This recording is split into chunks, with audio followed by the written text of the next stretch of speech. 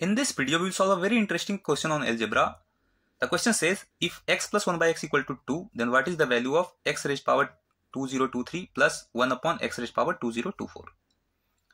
So we have x plus 1 by x equal to 2.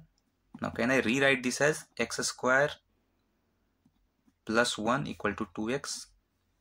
Now from here I will get x square minus 2x plus 1 equal to 0. Now this is nothing but x minus 1 whole square, right? So from here can I get x equal to 1?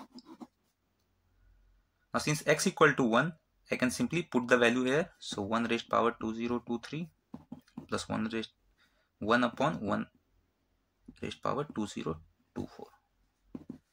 So any power of 1 I am going to get 1. This will be also 1. So 1 plus 1 equal to 2.